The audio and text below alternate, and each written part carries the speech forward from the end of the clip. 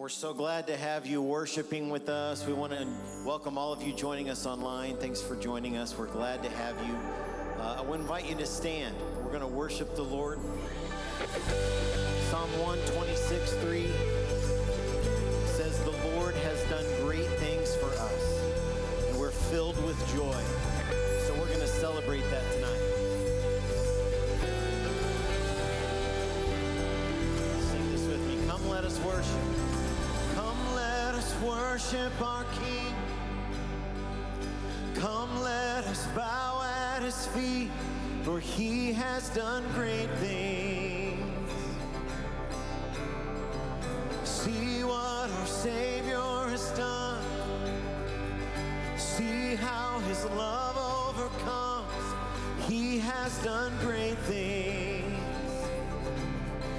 He has done great things. Oh, hero of heaven, you conquer the grave. You free every captive and break every chain. Oh God, you have done great things. We dance in your freedom, awakened alive. Oh Jesus, our Savior, your name lifted high. Oh God, you have done great things.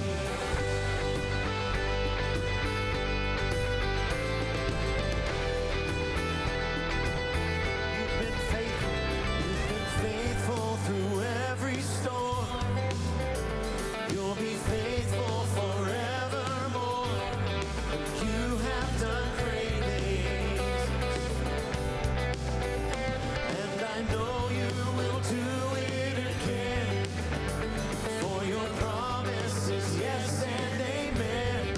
You will do great things. God, you do great things. Oh, hero of heaven, you conquer the grave. You free every captive and break every chain. Oh God, you have done great things. We dance in your freedom, awakened alive. Oh Jesus, our Savior, your name lifted high. Oh God, you have done great things. Hallelujah, hallelujah, God, above it all. Hallelujah, God, unshakable. Hallelujah, you have done great things. Lift that up. Hallelujah. And hallelujah, God, above it all. Hallelujah, God, unshakable. Hallelujah, you have done great things. You've done great things. Oh, hero of heaven, you conquer the grave. You free every captive and break every chain. Oh God, you have done great things. We dance in your freedom, awakened alive. Oh Jesus, our Savior, your name lifted high. Oh God, you have done great things. You have done great things. Oh God, you do great things.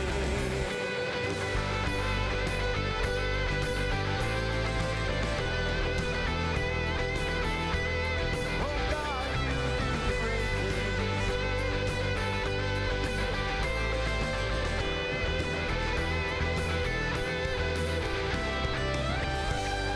We praise you tonight. Thank you for all you've done, Father. We praise you. We praise you, Lord Jesus. We give you thanks for all you've done, Father. Sing this. Oh Lord, my God, when I in awesome wonder consider all the worlds thy hands have made, I see the stars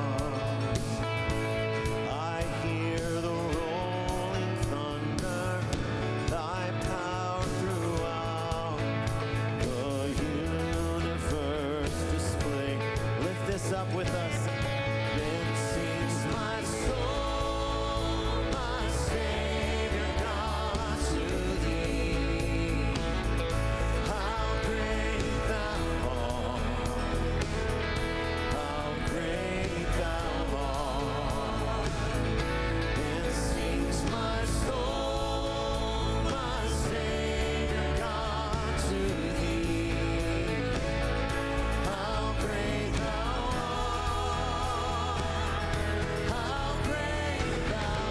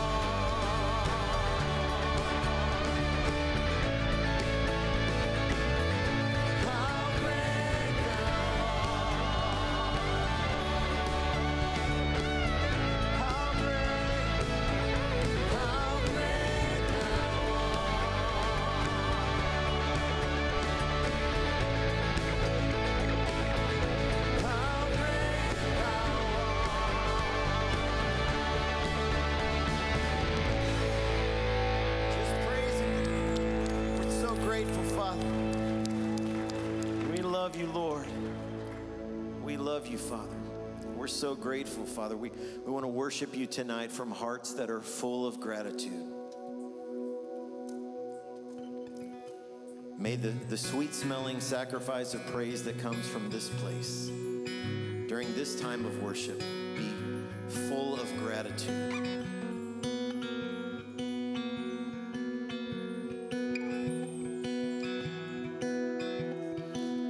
All my words fall short, and I've got nothing new. How could I express all my gratitude? I could sing these songs as I often do, but every song must end, and you never do. So I throw up my hands and praise you again and again, 'cause all that I have is a hallelujah, hallelujah.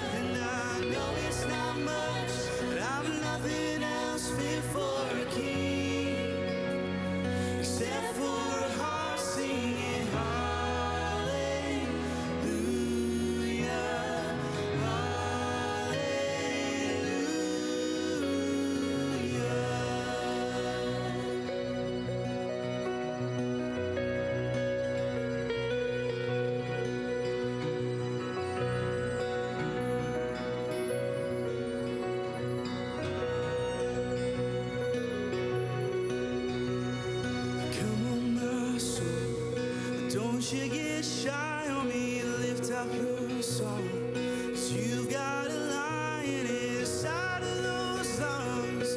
Get up and praise the Lord. Come on, my soul. Oh, don't you get shy on me, lift up your song. 'Cause you've got a lion inside of those lungs. Get up and praise the Lord. Oh, come on, my soul. Oh, don't you get shy on me, lift up your song. 'Cause you've got a lion inside of those lungs. Get up and praise the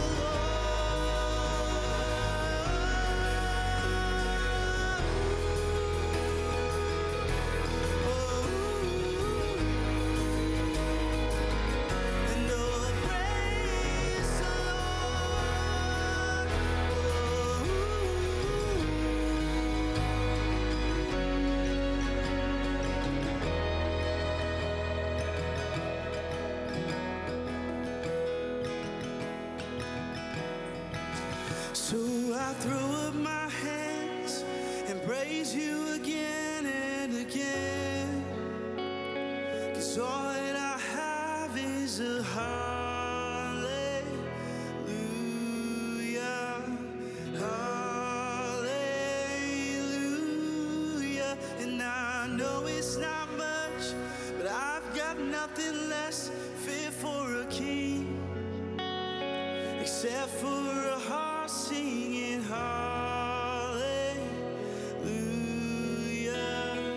hallelujah.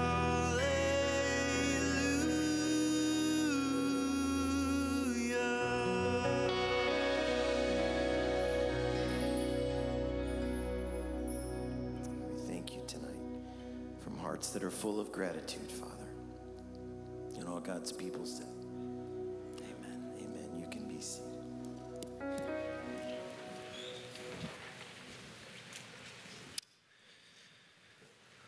Psalm 30, verses 11 and 12, David writes, "You have turned my mourning into joyful dancing.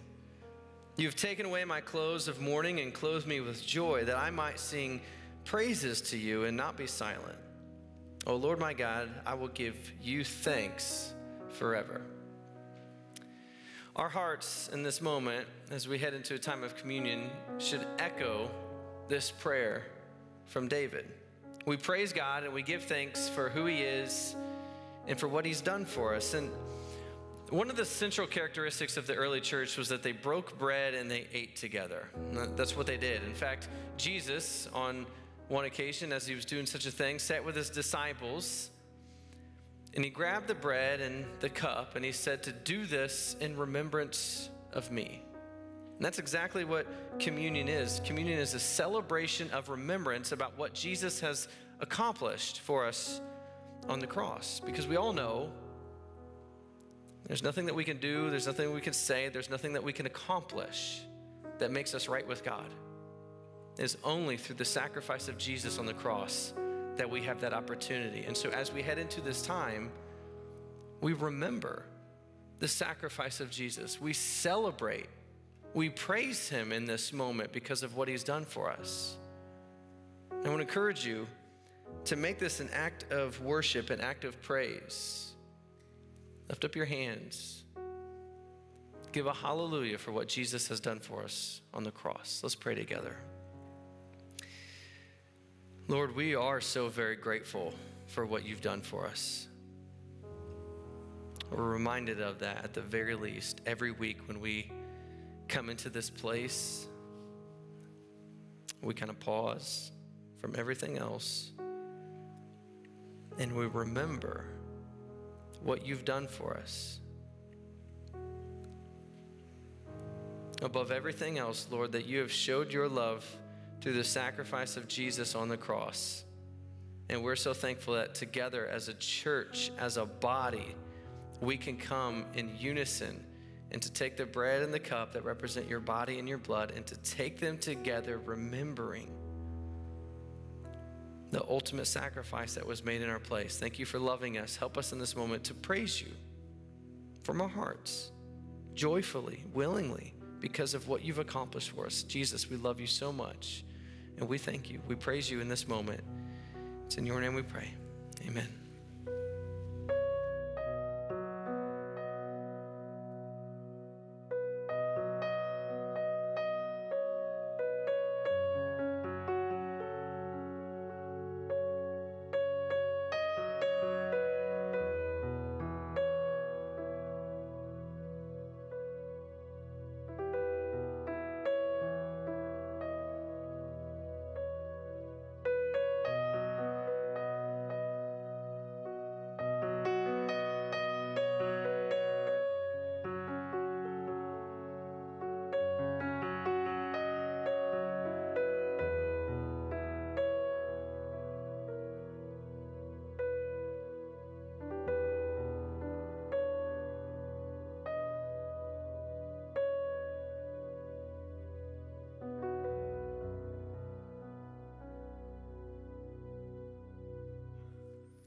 My name is Andrew Philbeck. I am the group's pastor here. I'm excited that I get to be here with you today, both because I get the opportunity to continue our series in the book of Numbers, and also because if you have any questions about groups or anything that you want to learn more about groups, I'm going to be out just beyond those middle doors right there. Me and my assistant will be there after the service today, and we'd love to talk to you and help you any way that we can in regards to groups. But as I said, we are continuing our journey through the book of Numbers in this series, A View from the Top. And today, what we're looking at is what I believe, at least, is the most familiar, the most famous story from this book. And the reason I say that is because as someone who grew up in church, as someone who grew up going to Sunday school, this is the only story from the book of Numbers that I ever remember learning a song about. I'm sure some of you are familiar with that as well. If you were here with us a couple of weeks ago, when we began this series, you heard my dad sing a portion of that song, in fact. And if you want to hear it again, you can go back and listen to that sermon again, because I'm not going to sing anything for you today. I hope no one was expecting that, or even if you just wondered that in the back of your mind, I'm sorry to just throw water on that right away. Go ahead and open your Bibles to Numbers 13, verse 25. Numbers 13, verse 25. You can hold your place there for now. This is where we're going to begin our text in just a moment. So far in our journey in this series, what we've done, honestly, is look at only good things that have happened for the people of God. And we began by talking about the fact that God was literally and symbolically setting up shop in the hearts of the people, and specifically by the way they were instructed to lay out their camp. We talked about how he created the priesthood as a way for the people to worship him in spite of his perfect holiness and their sinfulness. He created the priesthood as a go-between, a mediator. Last week, we talked about the literal presence of God over the tabernacle and how sometimes that presence would stay put and sometimes that presence would move. And so the people would either stay put or move depending on what he did. And we talked about how this was them living at the pace of God. But between what we read about and studied last week and what we're going to read about and study today, all that in-between space, if you were to go back and read that, you would realize that some cracks have begun to form for the people of Israel, even cracks in Moses' own family. And even though they are glaring in a lot of ways, it really isn't until we get to our text today that I think we see the full extent of just what is happening to God's chosen people. So here's what we're going to do is I'm going to read a portion of our story. Our text today is not the full story. It's just a portion of it, but it's going to be more than enough for you to understand what's going on, and it's going to be more than enough for us to be able to dig in and see how this still applies to our lives in different ways. The main thing that you need to know today before we read our text is that the people of Israel have reached the promised land. They have reached the land of Canaan. But before they enter it, God tells Moses to choose one man from each of the 12 tribes, and he tells them to go into the land and spy it out ahead of time. So Moses picks leaders from each of the 12 tribes, gives them some instructions, and sends them into Canaan. So as we do each week, if you're able, I would ask for you to please stand with me for the reading of God's word. I'm going to read Numbers 13, verse 25, all the way down to Numbers 14, verse 4. You can follow along as I read aloud. At the end of 40 days, they returned from exploring the land. They came back to Moses and Aaron and the whole Israelite community at Kadesh in the desert of Paran. They reported to them and to the whole assembly and showed them the fruit of the land. They gave Moses this account.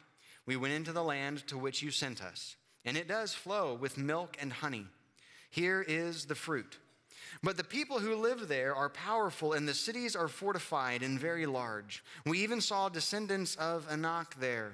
The Amalekites live in the Negev. The Hittites, Jebusites, and Amorites live in the hill country. And the Canaanites live near the sea and along the Jordan. Then Caleb silenced the people before Moses and said, we should go up and take possession of the land, for we can certainly do it. But the men who had gone up with him said, we can't attack those people. They're stronger than we are. And they spread among the Israelites a bad report about the land they had explored. They said, the land we explored devours those living in it. All the people we saw there are of great size. We saw the Nephilim there. The descendants of Anak come from the Nephilim. We seemed like grasshoppers in our own eyes, and we looked the same to them. Chapter 14.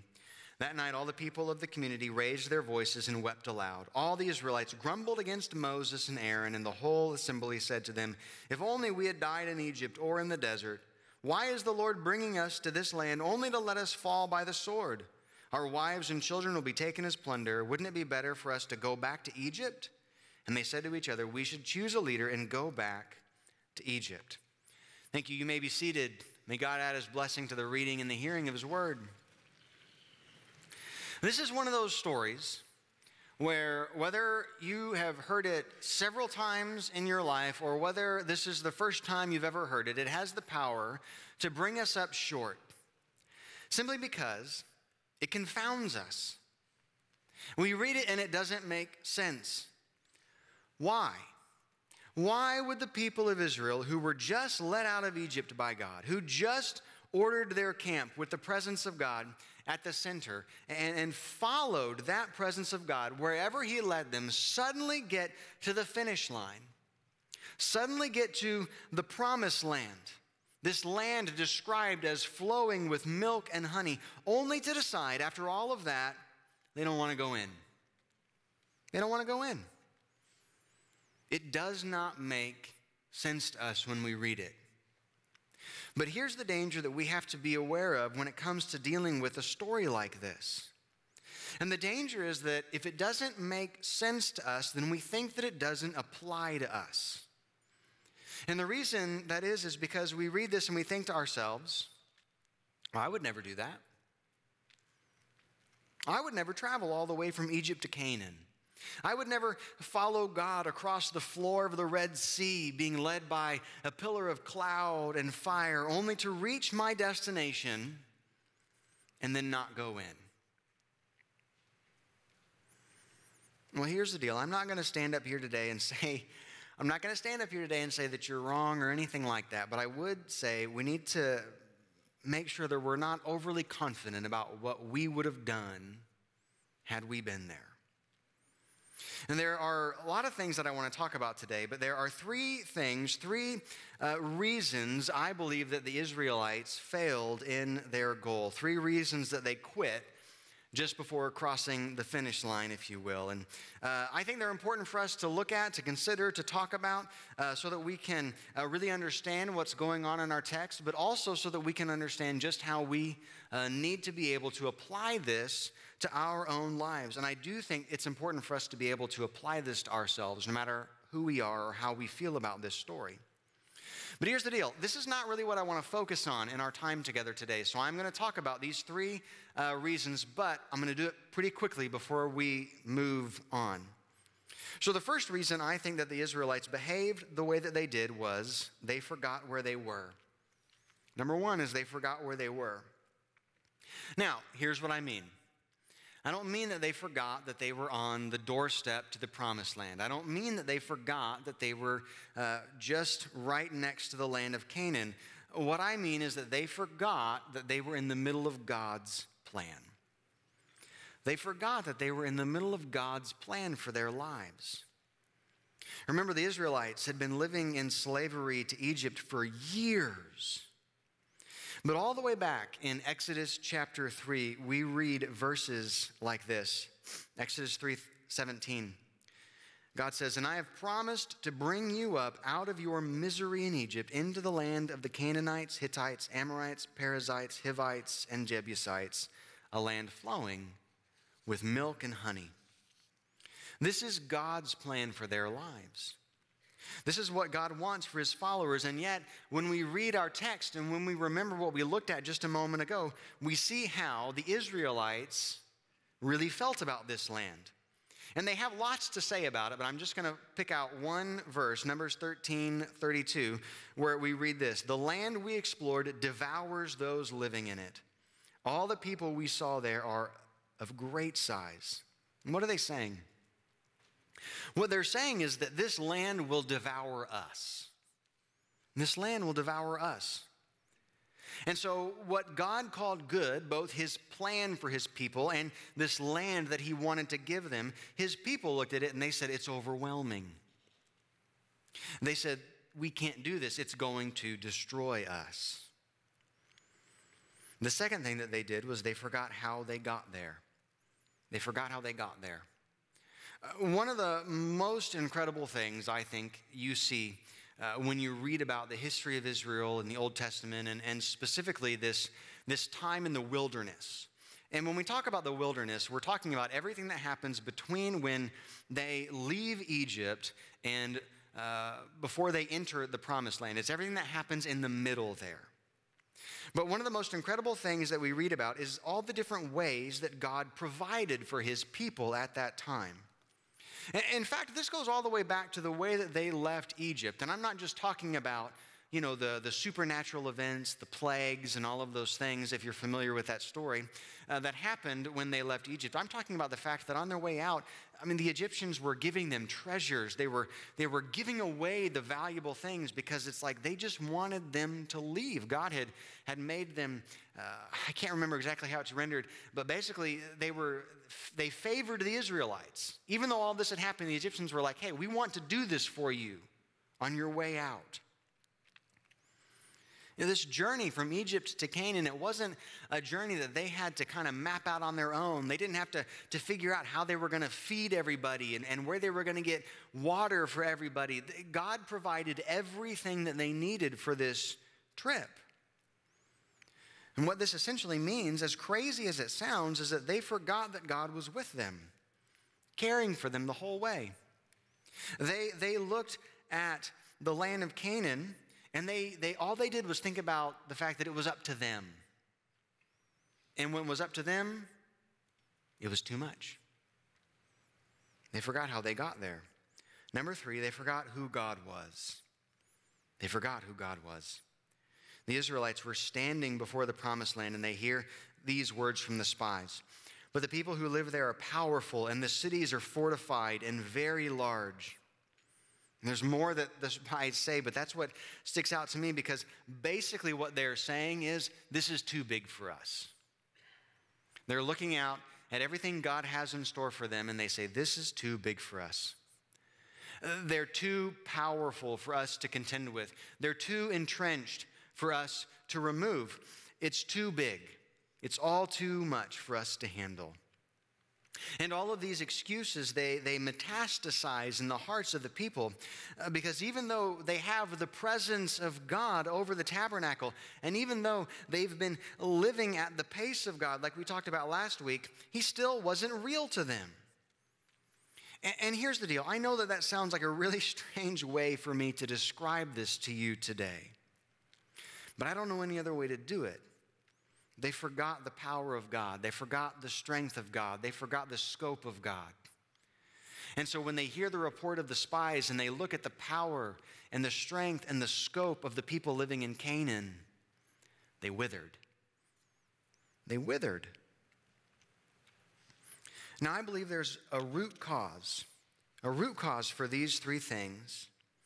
And this is why we need to pay attention to this story, because as unbelievable as it might sound to us today, for the Israelites to journey to the edge of the promised land only to refuse to go in, we would be kidding ourselves if all we did was read this story and walk away with a sense of self-assurance that we would never behave that way. I would never do that. You would never do that. This is ridiculous. We have to realize there's more going on here. I say that because the root cause for all of these things, the root cause for the Israelites' behavior is fear. Fear is at the heart of all that we see here. And fear is really what we're going to spend most of our time talking about today. So before we do anything else, I just want to ask you this question. Has fear ever been a problem in your life? Has fear ever been a problem for you in your life? Has fear ever kept you from doing something that you wanted to do? Has fear ever kept you from doing something you know that you should do? But you were so afraid of the outcome, so afraid of your ability to pull it off, whatever you want to say, however you want to phrase it, that it stopped you in your tracks. Maybe even drove you backwards a little bit. When I was growing up in church, our youth group took a day trip to a ropes course one summer. I'm sure that everyone here has done something like this, or at least is familiar with it. We got in our 15-passenger van, and we drove out somewhere in Oklahoma, I don't remember where, and we did a ropes course. We climbed up telephone poles and jumped off of them. We did rock walls. We walked across wires and did all sorts of fun stuff. But before we did all of the big stuff, the high stuff, we went through a low ropes course. And if you're familiar with that, then it's not exactly the same thing, but it's kind of the same idea where you're balancing, you're working on stuff, you're working on teamwork, and it's all designed to prepare you for everything big that you're going to do later. And the very first thing that I remember we did as part of our low ropes course was a trust fall. Now, I know that you know what this is, and this is, when I think about what a trust fall is, I still think about this experience because we got partners, and then you had to basically fall backwards and just trust that they would catch you. And so for us, for kids, I remember they would tell us to stand, with our back to our partner, and stretch your arms out like this. We were supposed to close our eyes. And your partner was supposed to stand behind you and kind of make a hook shape, more or less, with their hands or with their arms. And so with your arms outstretched and their arms like this, it was easier for them to catch you. And that's what's going on here. That's what's going on here with the people of Israel. It's a trust fall. God is saying to them, fall, and I will catch you. And the people, they look at where God is asking them to fall, and they look back at God and they say, no. They didn't trust that God would catch them. They didn't trust God to take care of them. And here's the deal. Even though they should have done those things, there is a part of me that doesn't want to be overly critical of them. Not because they didn't do something wrong. They did. Absolutely, they did something wrong. But because this fear, this mistrust of God, it's always been there. And it's still a part of so many people's lives today. This is what we see all the way back in the Garden of Eden with Adam and Eve, where they didn't trust God. They felt like God was holding out on them. They're tempted by this serpent. They hear about this tree that's going to let them experience new things they've never experienced before. It's going to let them learn things that they're missing out on. And they think, well, maybe God is holding out on us. Maybe, it's good here, but maybe there's more to life than just this. They didn't trust God. And so they took matters into their own hands. And listen, we'd be kidding ourselves if we didn't think this was something that people still wrestled with today. You know, for people outside of the church, if you've ever talked to someone who's not a Christian, talked to someone about becoming a Christian, there's a mistrust of God there. You know, they look at becoming a Christian and they think about what it might mean. And you know, they think, well, if I become a Christian, I'm not going to be able to have fun anymore. If I become a Christian, I'm not going to have the friends that I have. I'm going to lose my identity. I'm not going to be able to live life the way that I've been living. I'm going to lose everything. They don't trust God to catch them when they fall. But what about those of us who call ourselves Christians? What about those of us who are Christians? Do we always and completely trust God? Do we always cling to him and never second guess anything that we hear, that we read, that we're convicted by out of a sense of fear? I can't answer that question for you today, and I'm not going to try, but I will say this. When I answer that question for myself, the answer is not always what I want it to be. I think for many people in church today, we want enough of God to save us, but not enough to change us.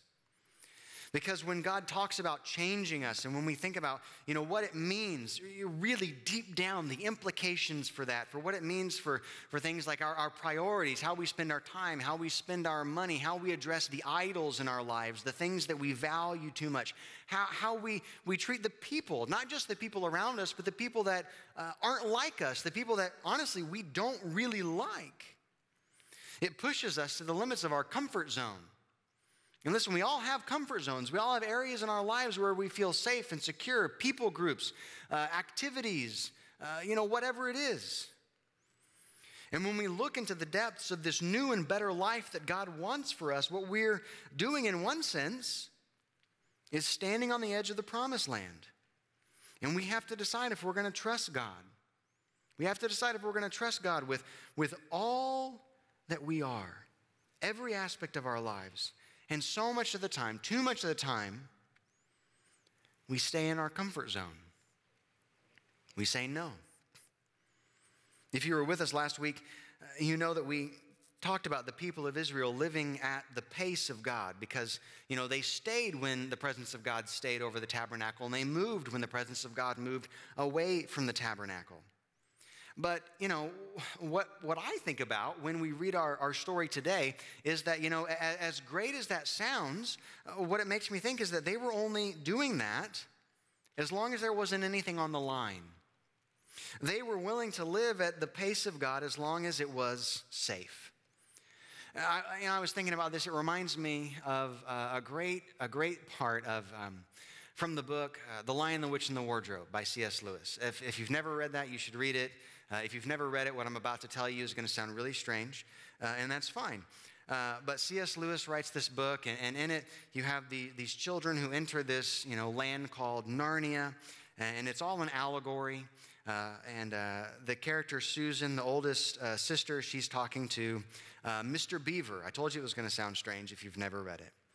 But she's talking to Mr. Beaver, and she's scared because she realizes that they've been talking about this person named Aslan, who is the Christ character. He's the Jesus character in this story. Like I said, it's an allegory. And she's scared because she thought that they were talking about a man, but she finds out that they'd been talking about a lion. Mr. Beaver says, Aslan is a lion, the great lion. Oh, said Susan, I thought he was a man. And this is why it sticks out to me, because she asks this question, is he quite safe? I shall feel rather nervous about meeting a lion. Safe, said Mr. Beaver. Who said anything about safe? Of course he isn't safe. But he's good. He's the king. So many people, too many people who call themselves Christians today, they're like Susan in this story, and they believe in God and they trust God, but what they want in their hearts is a safe God. A God that's not going to scare them, a God that has all the same opinions that they do, a God that likes and dislikes all the same people that they do. You know, they want a God who's never going to ask them to go outside of their comfort zone. And so when he inevitably does, they freeze. They don't know what to do. And just a few days ago, I was reading in a devotional that I have And I just read something that really, it stuck out to me in light of what I wanted to talk about today. And I know that I just read a quote from one book. I'm going to read another quote from a book, so I apologize for that. But it really gets at the heart of what I think a lot of people struggle with. This is from a man named Paul David Tripp. He says, so many of us have a huge dark hole in the middle of our gospel. Sure, we have a pretty good understanding of the gospel past, the forgiveness that we have received through the sacrifice of Jesus, and a fairly clear understanding of salvation future, the eternity that we will spend with Jesus. But have we really understood well the benefits of the work of Christ in the here and now? The Bible powerfully declares that Jesus didn't just die for your past or your future, but for all the things that you face right here, right now. The Israelites, they were afraid that if they stepped in the promised land, they were afraid that God would let them down. They let fear be the driving force for the decisions that they made. And specifically, it was this fear of failure. You know, as we've already said, they looked out at the land. They listened to the spies. They saw the people, the cities, and they said, we can't do this. We can't win. So what did they do? What did they decide? Well, they decided to go back to Egypt.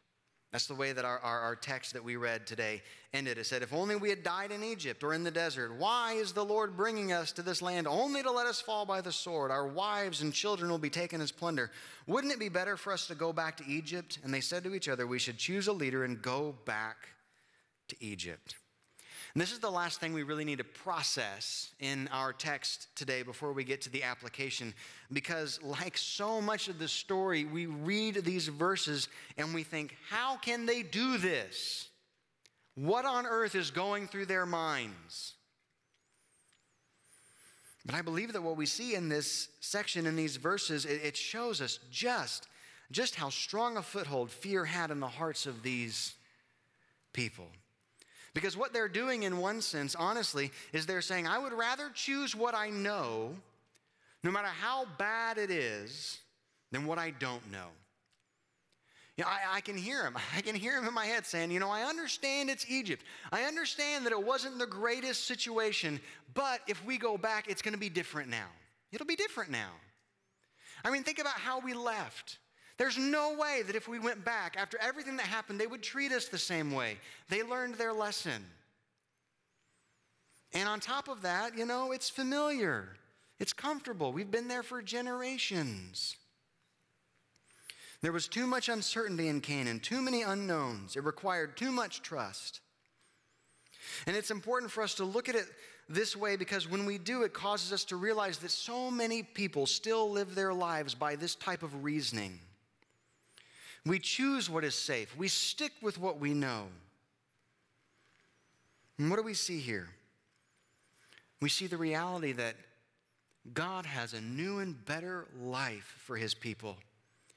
He has a plan to take care of them. He has the ability to provide for them, and he has the power to make it all happen. And what they have to do is trust him.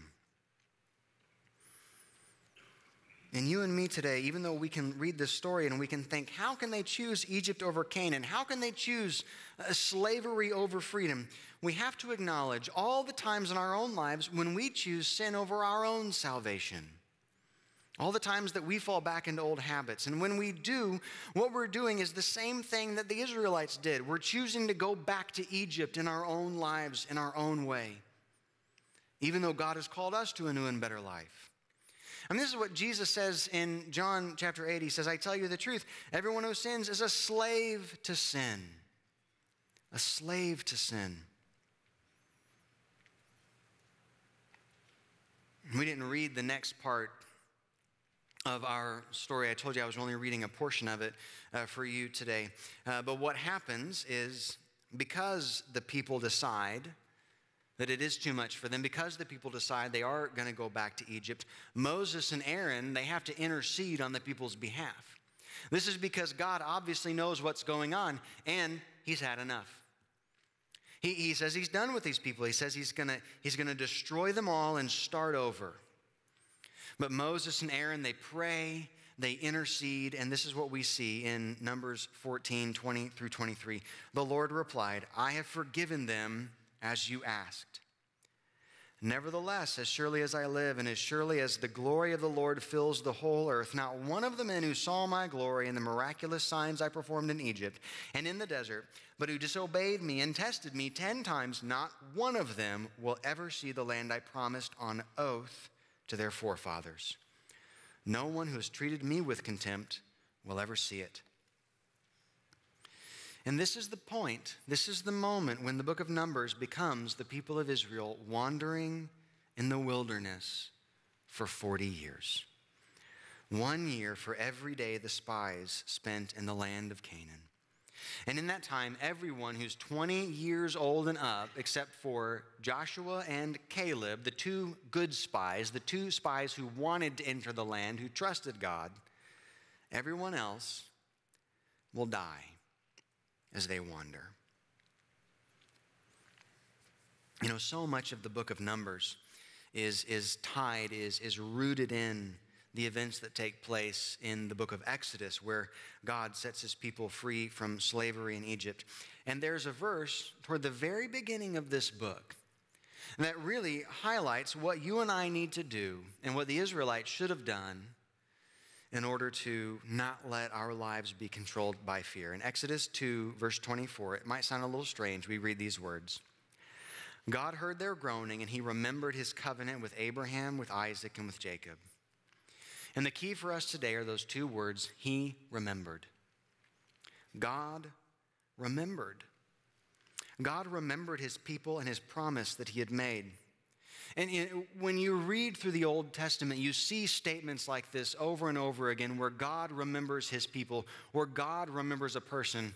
And here's the deal. Without going too deep into things today, what this means is not that God had forgotten something or that God had forgotten someone.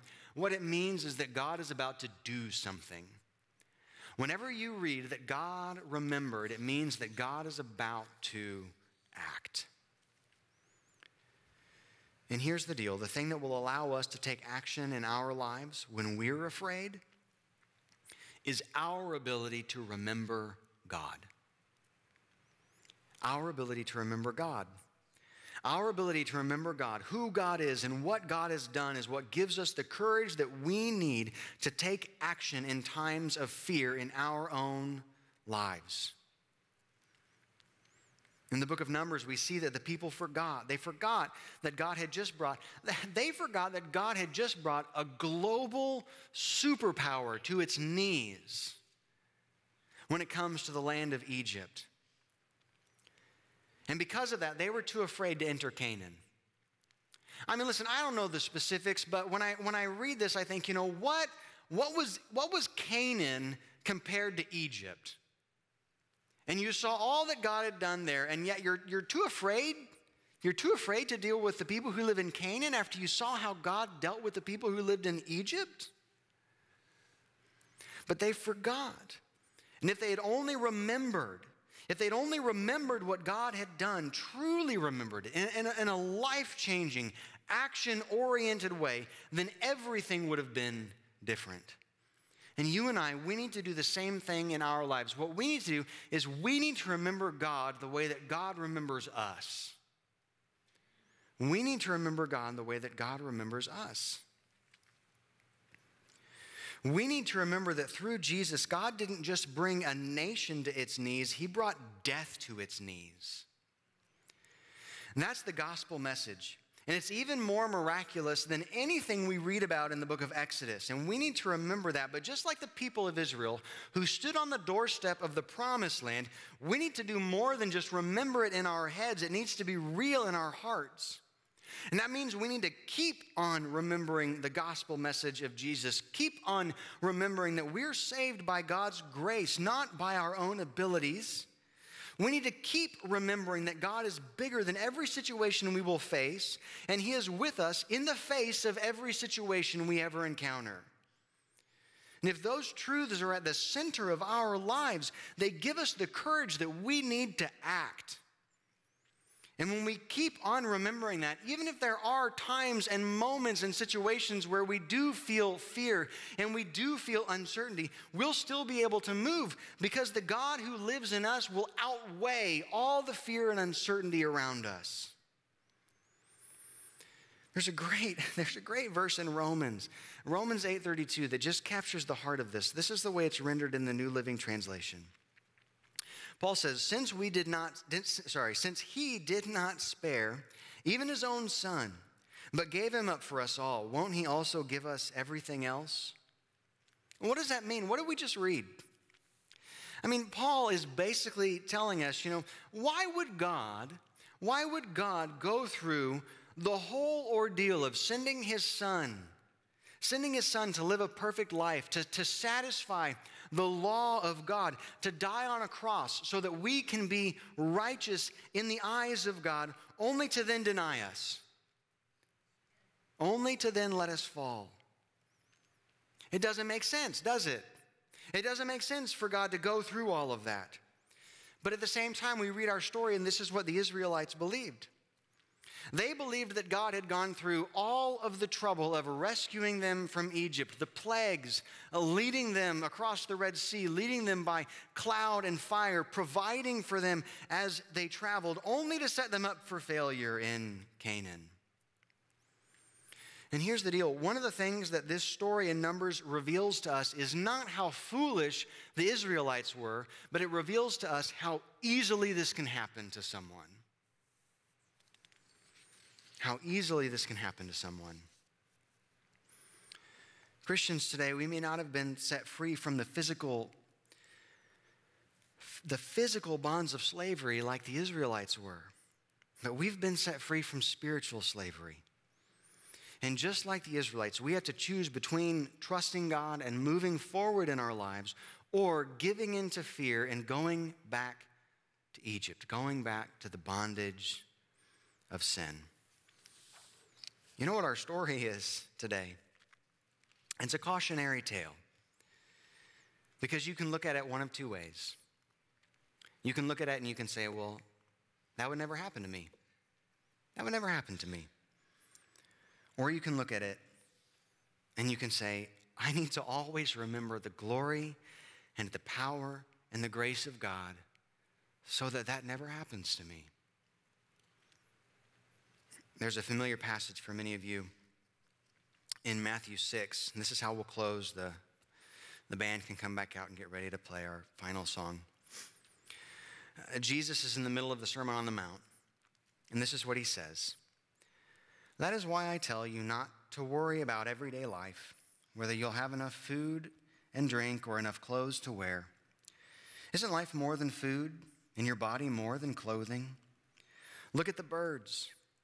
They don't plant or harvest or store food in barns, for your heavenly Father feeds them. And aren't you far more valuable to him than they are? Can all your worries add a single moment to your life? And why worry about your clothing? Look at the lilies of the field and how they grow. They don't work or make their clothes, yet Solomon in all his glory was not dressed as beautifully as they are. And if God cares so wonderfully for wildflowers that are here today and thrown into the fire tomorrow, he will certainly care for you. Why do you have so little faith? So don't worry about these things, saying, what will we eat? What will we drink? What will we wear? These things dominate the thoughts of unbelievers, but your heavenly Father already knows all your needs. Seek the kingdom of God above all else and live righteously, and he will give you everything you need. Will you pray with me? Father God, thank you so much for all that you've done for us, and help us, Lord, to remember your plan, your provision, and your power. Help us to trust you, to be honest about the things that we fear and the times that we've given into fear. Help us to see the reality of our lives so that we can grow. Let us not be cowards, but fill us with the faith that we need to move forward, even if it's just one small step at a time. We love you, Lord. We pray this in Jesus' name. Amen. I want to invite you to stand and we'll sing one more song together.